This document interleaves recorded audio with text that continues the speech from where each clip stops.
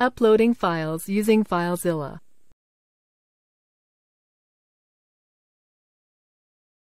This tutorial assumes you already have FileZilla running on your computer and are connected to a remote server.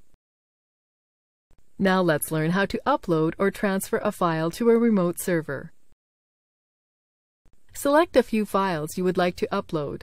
To select multiple files, press Ctrl on your keyboard. Right-click the selected files. Then click Upload.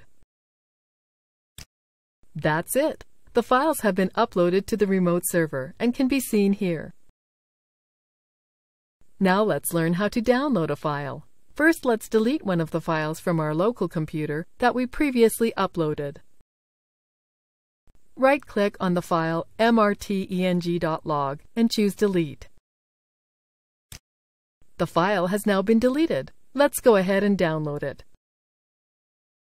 Right-click on the file mrteng.log. Then select Download. That's it! The file has been downloaded and can be seen here. This is the end of the tutorial. You now know how to upload or transfer files to and from a remote server.